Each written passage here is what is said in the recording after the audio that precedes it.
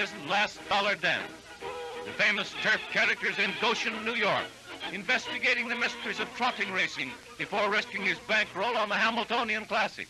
Hey, when do you put the saddle on that horse? We don't use it in the saddle. You soak it. What's the difference between a trotter and a pacer? Well, a pacer goes with his front leg and his hind leg both the same size, where a trotter just goes the opposite. Oh, that's clear. Forget Dan for a moment and meet young Gibson White, his filly Rosalind, and his dad Ben, who drives her today. It was the father's gift of the horse to his son that made the boy fight to live when desperately ill. Dan's heard about the Whites. He decides to get inside info. Hello, Mr. White. That's Rosalind, the favorite, isn't it? That's her, and I think she's going to win. Good-looking horse. But Dan's a skeptical cuss, and he decides to check up with his friend, Governor Hoffman of New Jersey. Say, Governor, who do you like?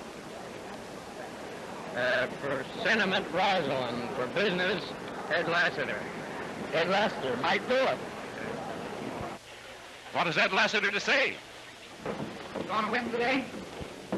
I'll get a bet on you. 45,000 ruralites and city slickers watch the cream of the Trotters parade, and as they get away, nearly everybody but Dan's roaring for old Ben as he lines Rosalind up with the leader.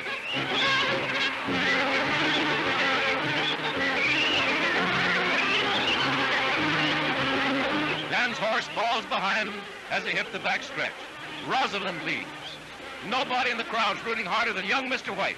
Here, a father and son story that outpaces fiction is being acted as old Ben at 62 drives for his boy at 20. Come on, Ed Lassiter! On comes Rosalind, breaking the record. Old Ben's the only driver to win this classic twice, and he brings nearly $20,000 to his boy.